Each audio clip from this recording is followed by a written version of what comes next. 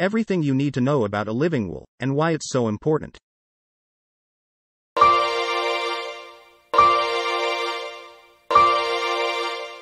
You can save thousands of dollars by using this strategy. Here's our CPA. He will go into further detail. Many people include healthcare powers of attorney or advance directives in their estate plans so they have some influence over critical medical decisions in the event they're incapacitated and unable to make decisions themselves. A psychiatric advance directive, PAD, is less well known, but worth considering, especially if your family has a history of mental illness. Healthcare directives to cover all the healthcare bases have two documents: an advance healthcare directive, sometimes referred to as a living will, and a healthcare power of attorney, HCPA. Some states allow you to combine the two in a single document. An advance directive expresses your preferences for the use of life-sustaining medical procedures and specifies the situations in which these procedures should be used or withheld. A document prepared in advance can't account for every scenario or contingency. However, it's wise to pair an advance directive with an HCPA.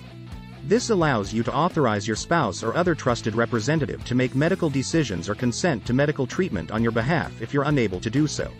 Why a PAD? Many states allow generic HCPAs and advance directives to address mental as well as physical health issues.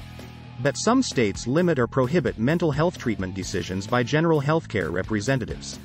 Around half of the states have PAD statutes, which authorize special advance directives to outline one's wishes with respect to mental health care and appoint a representative to make decisions regarding that care.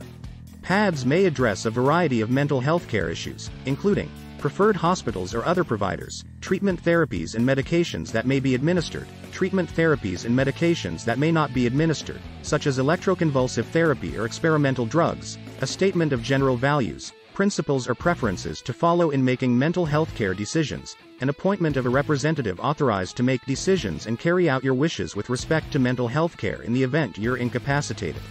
Although requirements vary from state to state, to be effective, a PAD must be signed by you and your chosen representative, and in some states by two witnesses. Be sure to discuss the terms of the PAD with your family, close friends, physician and any mental health care providers. And to be sure that the PAD is available when needed, give copies to all of the above persons, keep the original in a safe place and let your family know where to find it.